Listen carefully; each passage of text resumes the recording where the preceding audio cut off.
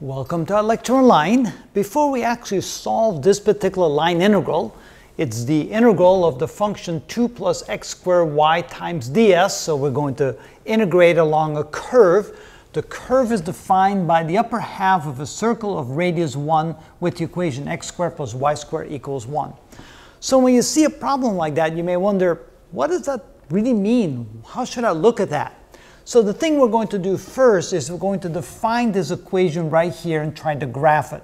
So the equation here is really z as a function of x and y. So it's the height above the xy axis as a function of position x and y, and is defined as z equals 2 plus x squared y.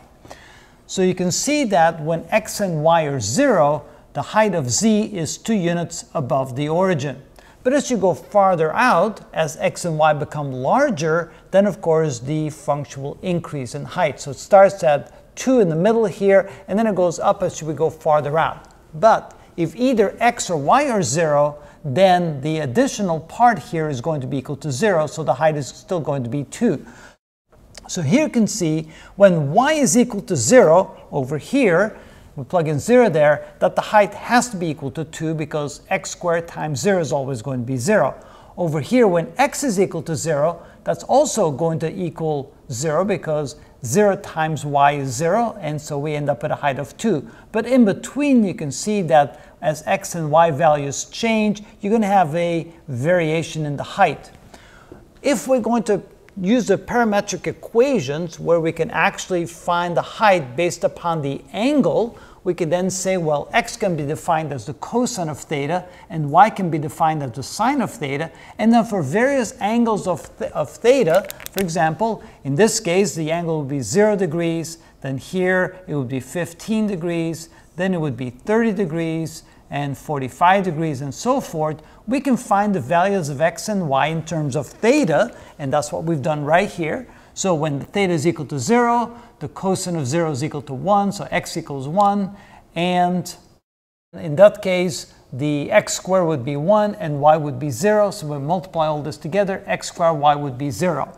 At 15 degrees, the value is 0.24. At 30 degrees, the value is 0.375. As we plug in the correct values, you can see then that this would then be added to the constant 2 for the various angles, and that's how we end up with the height along the edge here to define the path of the curve that we're going to take. Or in other words, not quite the curve.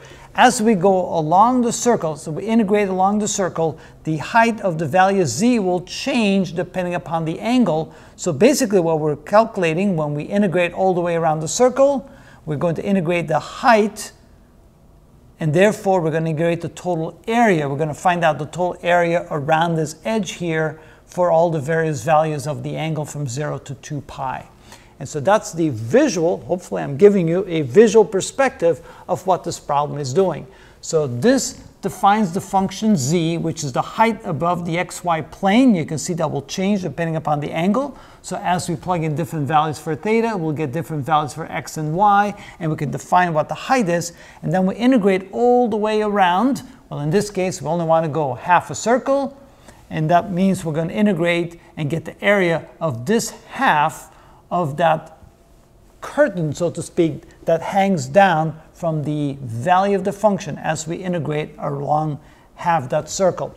And so that's the conceptual perspective of what we're trying to do here. On the next video, we're actually going to integrate this and show you how to find the result of that particular line integral.